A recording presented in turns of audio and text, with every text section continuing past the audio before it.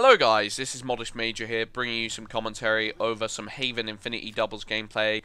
The score in the background is a 26-0, where this is probably one of the fastest doubles gameplays I've ever gotten. The video has actually been split into two gameplays because the first one was just too short.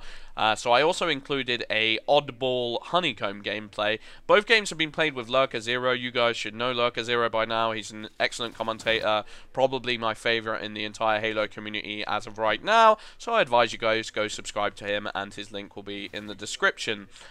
This was a pretty strong gameplay on my part. I managed to get fairly lucky with the ordinances. The enemy players were just entirely inexperienced with the matchup.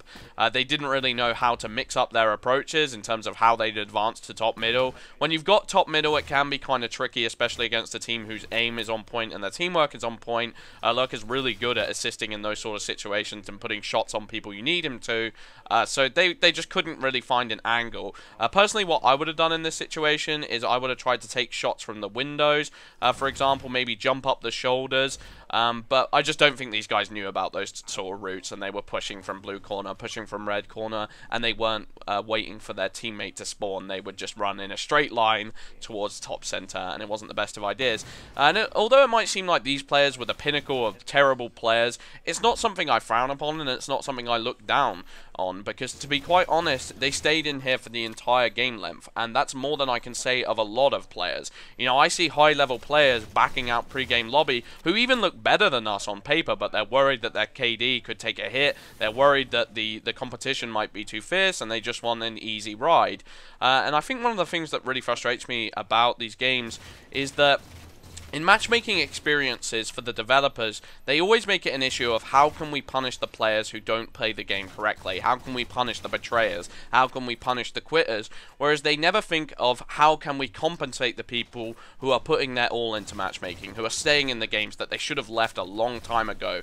I mean, I really do respect this mindset of, you know, if we can't beat them, maybe we can learn some things by just staying in the game. Maybe we can learn how to improve, and then in the next matchmaking game, when we come across maybe a slightly less skillful player, we'll know how to play them to the best of our abilities.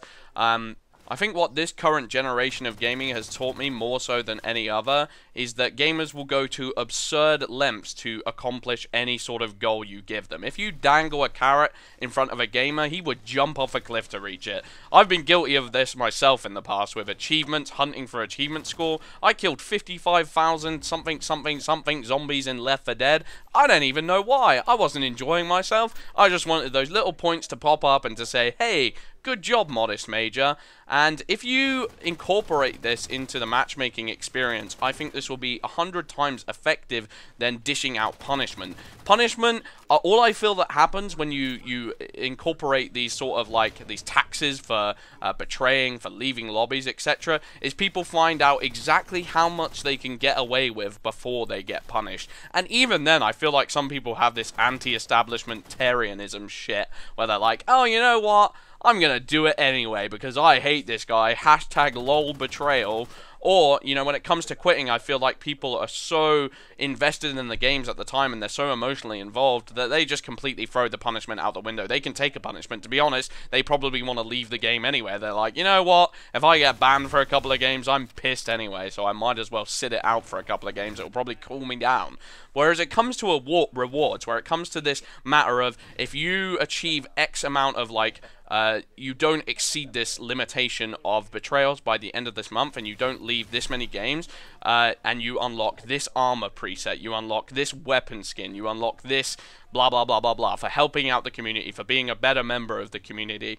Maybe you could have it where it's like, you know, it comes into like power weapons, where it comes into communication, putting your mic in game, you get these rewards and these benefits. I feel like gamers would work so much harder. If you look at Halo Reach, people say that the punishments were way harsher in Halo Reach than they were in Halo 4. Even then, I feel like the amount of quitters is absolutely ridiculous. I come on Halo Reach, and if I'm better than that enemy team, if I'm noticeably better, they will be quitting. I just don't think punishment's going to cut it in this day and age, and I feel like people definitely will think to themselves, how much can I get away with? Where did they draw the line? How close can I go to it? And they play with fire, and they're cheeky about it, and it's something that really frustrates me. And when you see lobbies like these two that I've just shown you, where these people are working really hard to no avail. It just feels like they're sitting in the game, They're waiting it out, they're trying their best, and they're going to think at the end of this game, well, what's the point in even showing up next time? What's the point in even waiting? Win or lose, leave or stay, it's still the same outcome, and I'd rather just get out whilst the getting is good. Anyway, I've been Modest Major. Hope you guys enjoyed the comm. Peace out.